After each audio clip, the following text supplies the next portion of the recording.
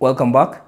In this video, I'll show you how to connect your Xbox Series X to the Xbox application.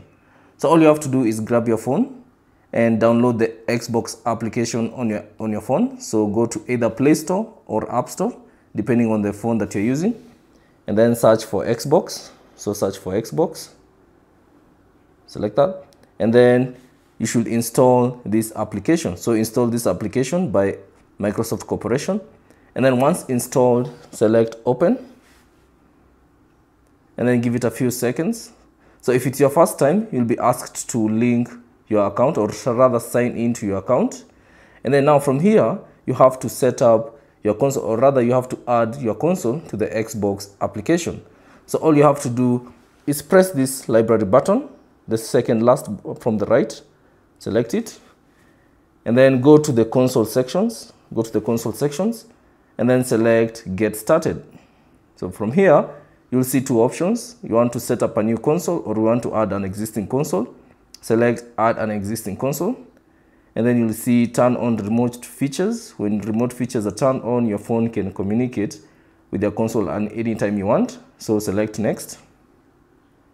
And then from here, you'll be asked to turn on your console and sign in with your account.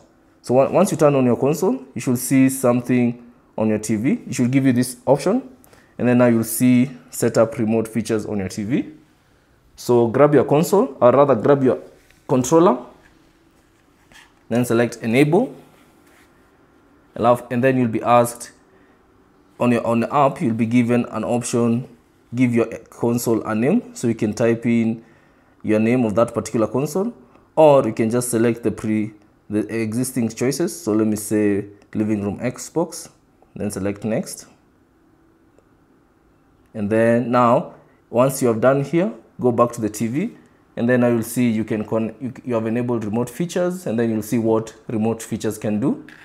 And then I will be given two options. Either you enable instant on, or you can test remote play.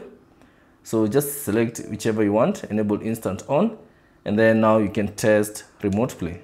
So give it a few seconds to test it up.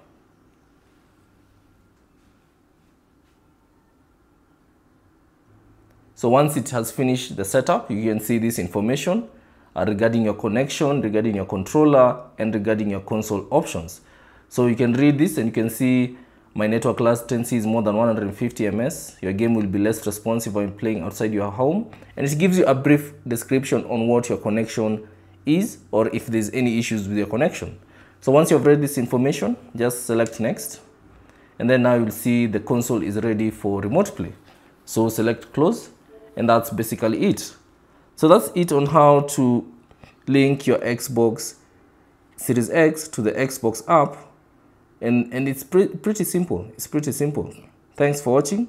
If you have any questions, leave them down in the comment section below. And if you found this video useful, consider leaving a like and subscribe to the channel.